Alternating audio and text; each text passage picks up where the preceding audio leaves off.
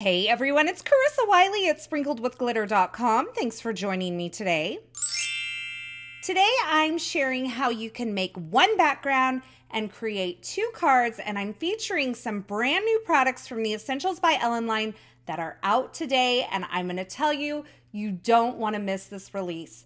There is a brand new set of stencils. These are called the Monstera stencils. I believe I'm pronouncing that right. And I'm going to start by creating my background. Now I am using the Altenew Stampwheel Light Grip Replacement Mat. This is the mat that comes inside the Stampwheel, and I'm using that to hold my paper and my stencil in place. Now you can also do this with the waffle flower grip mats as well.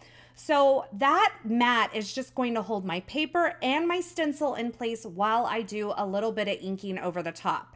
So I am using Concord and 9th Aqua Sky ink to just lightly blend over this. And there are some delicate portions on this stencil. So I am just going very light-handed and kind of moving in the directions of the veining that goes towards the center of the leaf. So I'm just kind of moving my brush in line with it instead of trying to move against it, if that makes sense. Now I'm not going to show you all of the inking of this stencil because I'm not doing any fancy inking.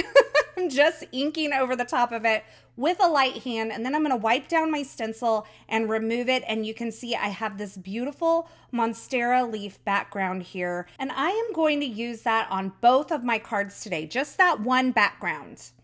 Now I'm grabbing the Tropical Foliage stamp set. This is also brand new from the Essentials by Ellen line, and I've selected several of the images from this set, and I'm going to ink them up in juniper ink and stamp them onto some Concord and 9th white cardstock. And once I stamp those, I'm going to just use my Pink Fresh stamp tool or stamp press tool to just add some pressure over all of those to make sure that I'm getting a good transfer of ink. It looks like I'm putting a ton of pressure on these. I am not. I am just going over the top of it, making sure I don't miss any areas. Now I'm grabbing my microfiber cloth. I'm just giving those a little clean before I come in with my Aqua Sky ink, and I am going to stamp all of these leaves once again. Now I am using kind of a tropical theme color palette for today's cards, but I'm going with some non-traditional colors for these leaves, and I think these leaves would also look really great stamped in Nectar and Grapefruit ink. Don't be afraid to take your color palettes out of the box just a little bit and try something new. Now, once I have all of those images stamped, I'm going to use the coordinating dies and die cut all of those out. And you could see I had some other images on my desk for some other projects that I'm working on at the same time.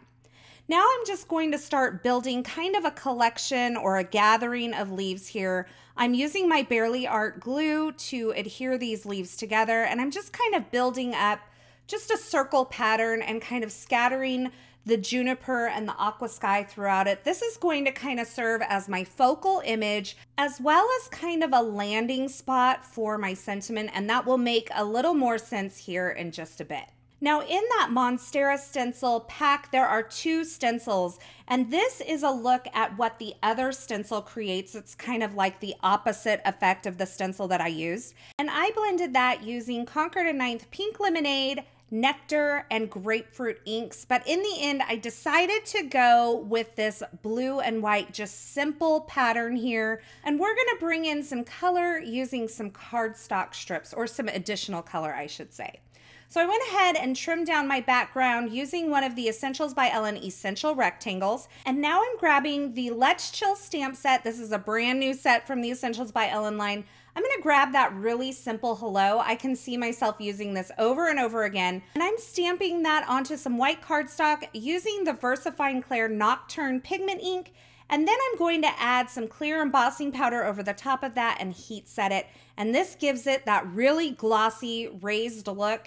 Then I can use the coordinating die to die cut that out. Now, I did try this Let's Chill sentiment as well, and I think it's a beautiful sentiment. I kind of did it in some ombre stamping, but in the end, I stuck with the hello, and I'm showing you all of these pieces that I've created and kind of showing you my thought process because I don't often get it right on the first time, you know what I mean? So now I have some cardstock. These are all from Concord and Ninth. I will have them listed and linked in the YouTube description below. And I'm just cutting some strips of those, and I am going to line these up over the background that I've created to add a splash of those tropical kind of peaches and oranges to really make this feel almost like a sunset is happening. And once I get all of these colors kind of figured out, I sprinkled some gold in there as well. Then I am going to take some adhesive and start adhering them onto this panel that I'm creating. So I'm going to use a little bit of liquid glue because I have a couple of these that are a little thinner than the others. I think most of them, the wider ones, I cut at about 3/8 of an inch. And this one here looks like it's about, it's not, I don't think it's quite 1/4 of an inch, quite honestly. Go with your gut. Look at it and go with your gut. But the point is that not all of them are the same exact width. Now, when I'm placing that bottom strip onto my panel, I am using a Misty T-square ruler to help me get that straight. And I'm just going to kind of zip through this process here because I'm just adding my adhesive and then just butting it up, the next strip up against the previous strip to make sure that I'm keeping everything nice and square there. Then I'll check it again at the end, and once I know that everything is straight onto the front of this card panel, I'm going to flip it over and trim off the excess from the back. I don't know why trimming it from the back seems to just make it better, but it does. You could also use a trimmer to trim that down. And then I have die cut this word hello from some Nectar cardstock as well. I'm trimming that down the center because I am going to create kind of a shadow for this die cut word sentiment. So once I trim it down the center, I added some liquid glue onto the back of my stamp sentiment, and I'm kind of offsetting the top and the bottom pieces that I've cut apart on the back of the stamp sentiment, and it's just kind of creating a little halo around that. And then I can flip it over and add 3 layers of plain white cardstock to give this some dimension. I could use foam tape for this, but there's just something about the stacked up layers that just makes the piece feel so substantial on your card, and that's kind of what I was going for here. Now I can take this and add it onto my layered grouping of tropical foliage here. I'm just adding that onto the top. And this entire piece here that I've created, I'm going to add that onto my card panel. And I like to use my tweezers because it helps me get my fingers out of the way and really helps me to visualize where I'm placing my elements.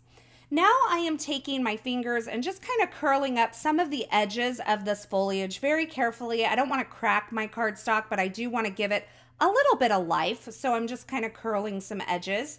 And then I will take this entire panel, add it to a top folding A2 size white card base using some foam adhesive, and finish that off using some sparkling clear sequins from Pretty Pink Posh. I'm adding those on with my Barely Art glue and my dual tip embellishment tool from Pink Fresh Studio.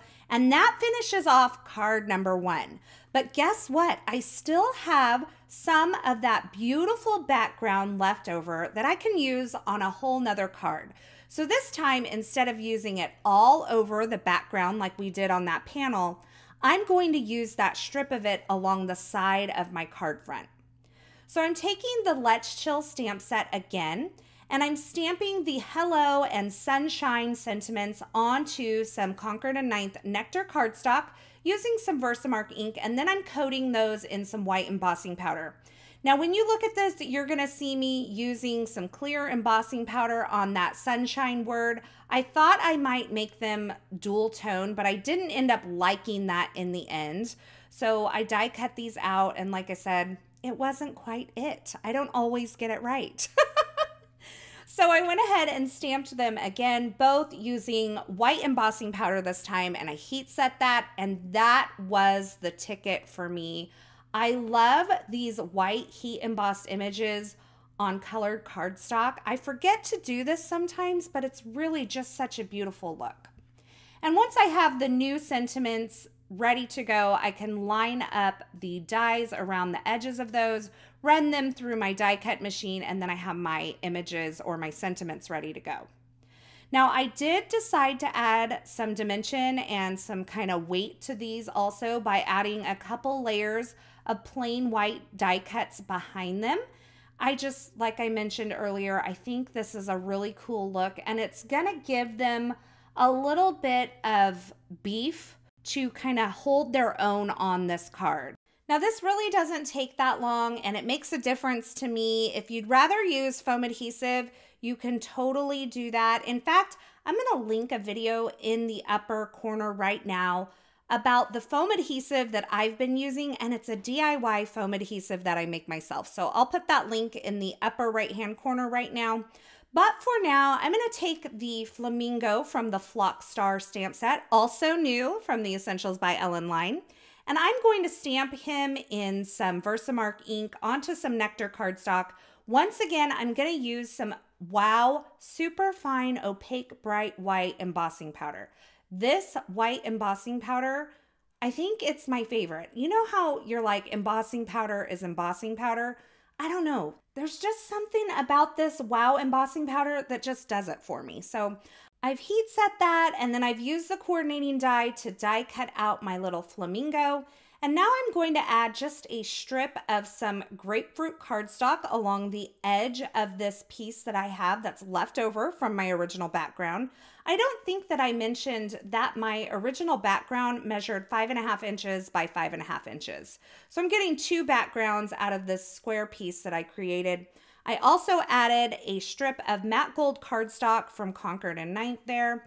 And then I'm going to arrange all of these onto my card base. So a very simple layout, but a great way to use up something that I already had on my desk and kind of create more or stretch a little bit more out of my crafting time. So I've added that strip onto my top folding A2 size card using some tape runner adhesive. And then I'm going to add this sunshine and the flamingo onto my card panel using some foam adhesive. I'm going to add that hello. I believe I added some foam adhesive, even with the layers behind it. And then I'm going to finish off my card with some sparkling clear sequins. What can I say? I like a little sparkle. I like a little dimension. It's who I am. I just can't make a card without a couple of those things. So I hope you're okay with it. And I'm sure you are, because you've stuck around this long. Now, let me tell you what I love most about this card. I didn't have to do any coloring. Now, sometimes I like to color, but sometimes I don't. And on that card, I'm packing in all the color on that flamingo without having to pull out my markers. So that's a plus today anyway. Now, as always, I will have links to the featured products used in these projects in the description at YouTube. So if you're looking for something in particular, be sure you check there. I also wanted to mention that today over on Instagram, there is a hop celebrating this brand new release from the Essentials by Ellen line. So be sure to head over there for lots of eye candy and some prizes. There's going to be tons of inspiration and you don't want to miss it. And I will have a link to my Instagram page below so that you can find that easily. As always, I want to say thank you so much for stopping by and hanging out with me today. I am so glad you're here. If you enjoyed this video and you enjoyed these projects, please give this video a thumbs up. And don't forget to subscribe and turn on the notifications here so you don't miss any of my paper crafting and card making video tutorials. You are the best. I'm so glad you're here. Thanks again for watching. And until next time, I hope you have a fabulous day.